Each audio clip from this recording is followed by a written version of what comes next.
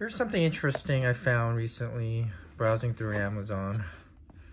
It's a Revo4 Inshore Abu Garcia reel from Amazon warehouse. So warehouse is basically someone buys something like this, which retails most tackle shop between around $250.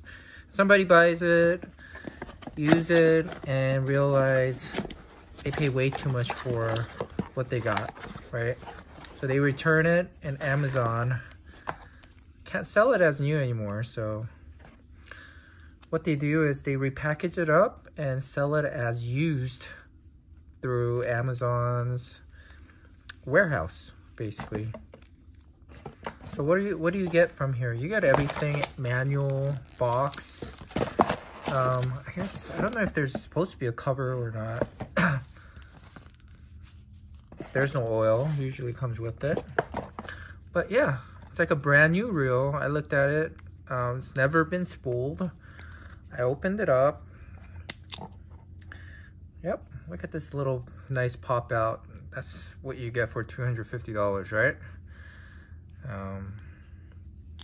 Magnetic brake as one of these for, what do you call these, centrifugal, I guess, brakes you could use for very light artificial lures, basically. But yeah, it doesn't, if it pops out for some reason, it's on there, so you're not going to lose your spool. So that's what you get for $250. So there's the $100 one that says Revo Inshore. This one is a Revo Inshore 4. I don't know if it means 4th edition or not, but yeah, if you look at it right here, Revo4 Inshore, Revo 4, right? So it comes with 7 bearing, 7.3 to 1 rotation, right? Meaning the spool will turn 7.3 times every time you spin it one time. Your thing right here, if you go like that, that means this thing turns 7.3 times, for those that don't know it. 30 inches per retrieve per turn, and tension. So this is inshore. This is what's so great. 24 pounds. That's a lot of drag that you're gonna get. So anyways, yeah, so if you guys are just wondering how much I paid for this, I paid $120 for this. $250 reel, I paid $120 for a reel that has nothing wrong with it. Okay. Nothing wrong with it. Works fine.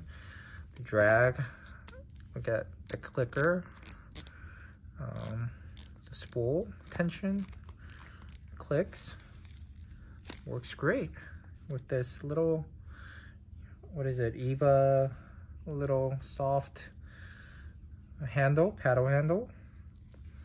Wide enough. It's a good feel. It's very smooth, quiet. All right. And let me look at this. It's made in, not in China, so it's made in Korea. So Korea does a pretty good job making reels, right?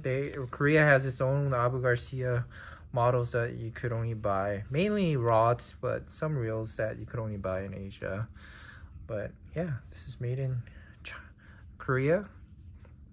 Revo Inshore 4. Only thing, if it's made in Korea, usually they have a little drag clicker. So you would fish, and if your fish fights, right, it tells you that your drag spool, when you turn, nothing's turning, so it will make that clicker sound to let you know. So that's something that I like about Korean reels. Let me get a good example of that. I happen to have one right here. So this is a Korean-made Cremon reel. So like I was saying, turns, and then if you catch a fish and it fights back, and you have this clicker sound. Drag clicker sound. So you know the fish isn't coming. So if you hit bottom, or if your fish is fighting back, then you're gonna hear this noise. And if the fish starts, when the fish gets tired and you start pulling it in, this is the sound you get. But I'll do a separate little review or breakdown of this reel later. But yeah, Amazon warehouse. There was another $120 one. I thought about getting it, and then I went back and somebody already bought it. This is a great deal. Basically, I bought it for half price, brand new pretty much. Somebody returned it for some reason. I couldn't find any issue with this. No scratch, no issue. The drag works fine, just perfect. So good find. I found other Abu Garcias and other. So look out for Amazon warehouse when you buy these, if you want to get a good deal. That's about it.